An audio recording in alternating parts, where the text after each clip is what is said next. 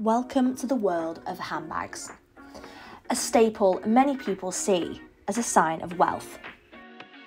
But what if I told you there is a complete other side to these luxury fashion pieces? Come with me on a journey while I walk you through the luxury handbag community, a place where many collectors find themselves right at home. I'll be talking to some big names, including TikTok sensation, the Angel Boys. This can be quite a daunting shop to go to. And up-and-coming YouTuber, Wild Unfiltered. My first bag, it's a vintage bag, and I thought it was interesting to see how styles have changed from Louis Vuitton.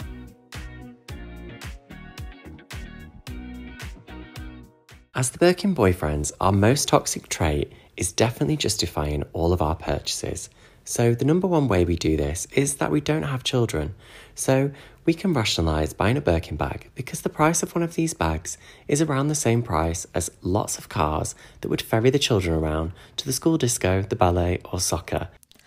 The Angel Boys, aka Liam and James Inez, have created themselves a massive platform on social media app TikTok, with having gained over 100,000 followers in less than a year. I went up to Manchester to meet with the boys at the Abode Hotel, where we discussed everything Hermes. And they even brought along two of their pieces to show me.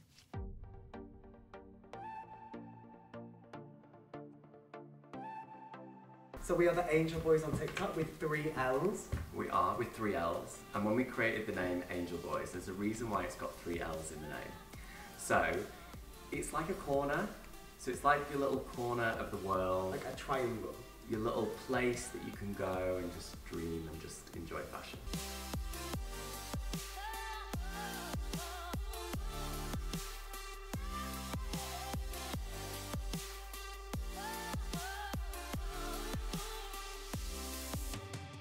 First of all, tell me about you both. Tell me about how you started out. So I've always loved luxury fashion. We both have loved luxury fashion forever. Yeah. Then I used to work in the Hermes boutique for a few years while I was studying at university, which was amazing. That's where my love for Hermes first began. Because when you're working with the product so up close, you really do get to see how amazing the materials are, the exclusivity to the brand, and the passion that all the SAs have there and the passion of the customers. So that is where the love for Hermes first began for me around 4 years ago now. This is a Birkin 30, and it has the Cellier stitch on it here, and it has palladium hardware, and it's also in the Breterne, which means that the leather goes in. So can you see the difference between the two? This one, when they make it, they turn it inside out, and then that's the shape of the bag. Whereas this one is Cellier, so it's stitched on the outside. This one is stitched on the inside. Okay. See what I mean? Yeah. And both you got have that for your birthday last year? Yeah, I got this for my birthday last year, and yeah, I love it. It's really, really nice bag, and I use it a lot, but you wouldn't really know. No, you wouldn't. You wouldn't really know, would No. you? But yeah, I do. Yeah. I think it fits the aesthetic of the bag, I suppose, with the slouching. And with the softer leather, because I had seen a lot of soft leathers, and I thought, oh, I don't know how that's going to wear. This is like one of my first soft leather pieces, and I actually really, really love it. Yeah, so you never have it off. We go for coffee in Starbucks, we wear it. I just use it all the time. Yeah. Why did you pick that one? What is it? I guess it's kind of natural, everyday, easy to wear, the colour, and the palladium hardware I like because it matches like jewellery and things like that. I don't have a lot of gold jewellery. It's a bit more sporty, casual. That's why I kind of wanted this one. And the main difference between these two bags is that this one's a special order, which is indicated by the horseshoe. So this is actually a very special bag because I got this for James as a surprise Birkin. So obviously this took 13 months to make in Paris. I didn't know that he was getting it for me. But anyway. Yeah, so it was a surprise. I gifted it him, we went out, and it was amazing, and you love it. And what's really nice, because Liam got it for me, and the interior is blue, so that's like his favourite colour. Yeah, so it's like a bit of me on the inside. But both of them are amazing bags. They're both amazing investment pieces, and they last a lifetime. Hermes special order. Again, it's that time of year where we have been invited to create an Hermes special order bag. When you're a really good customer in Hermes, you could get invited to make a special order. So for the special order, you can sort of choose whatever you like within reason. So it means that you can choose like the interior colour of the bag. So this one's like the blue. leather. Yeah.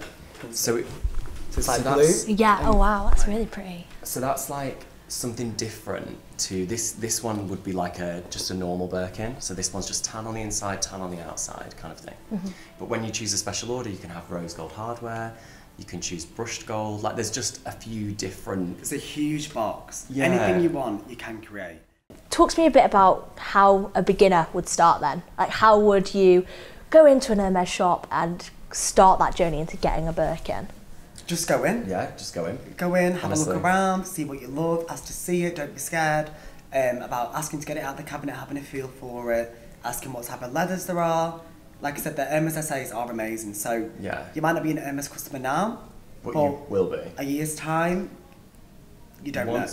Once you get into the brand and once you see what they have in the store and the items and you compare the items to like something you might already have, Yeah. you will fall in love with everything. Everything, Yeah. yeah. You'll fall in And love with the shoes, the scarves, One thing and that the bags. one thing that the boutique manager used to say to me as well was never judge, because that person that might not be able to afford a scarf which is £400 could, let's say, get some inheritance of £1 million and walk into the store and be able to afford anything the year later. So Yeah. if you get a bad impression of the brand, you're never going to go there.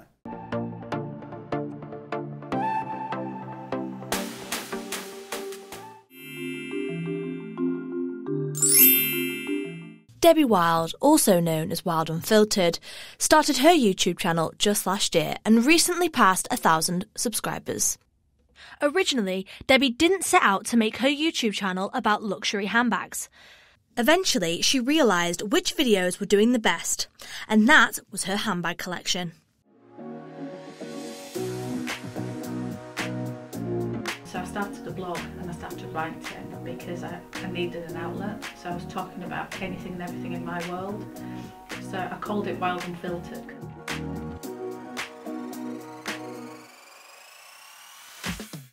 In the community, it's actually, I think because like-minded people watch it and gravitate to it, there's a lot of kindness in there. And I say there's an odd silly comment that comes in.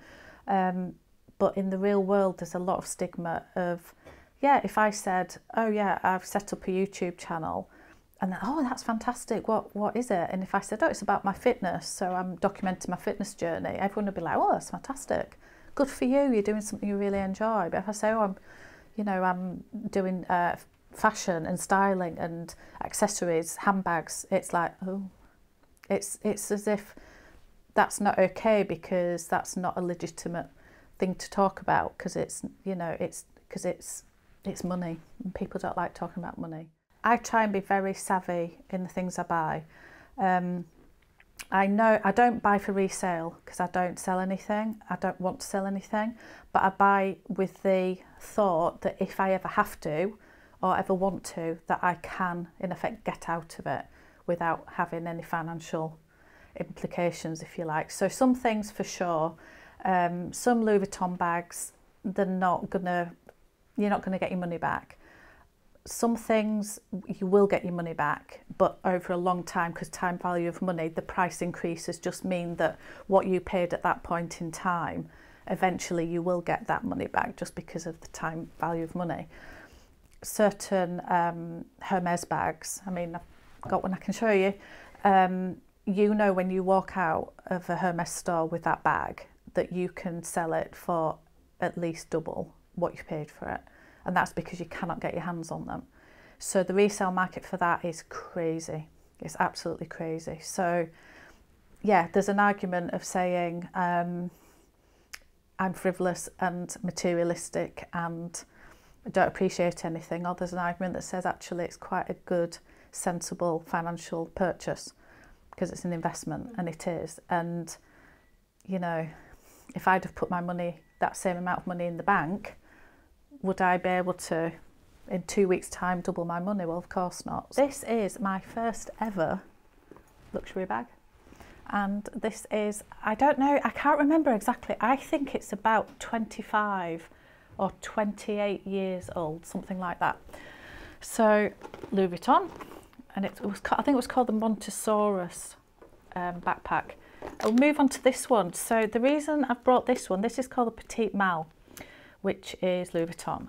And the reason I bought this and the reason I wanted to talk about this was it just goes straight back to the heritage of Louis Vuitton. They were trunk makers, that's where they started, that's where Louis Vuitton started. And I just love how this is, it's like a proper piece of art. I absolutely love it. You literally, I'll show you the inside, you can get absolutely nothing in it. It's just useless, but it's beautiful. So, with up-and-coming creators such as these, are we going to see the luxury handbag community grow into something bigger? We're seeing new ways to invest, a boost to slow fashion with the option to buy a bag pre-loved, and good quality pieces meant to last a lifetime. Perhaps it's not just a display of wealth after all.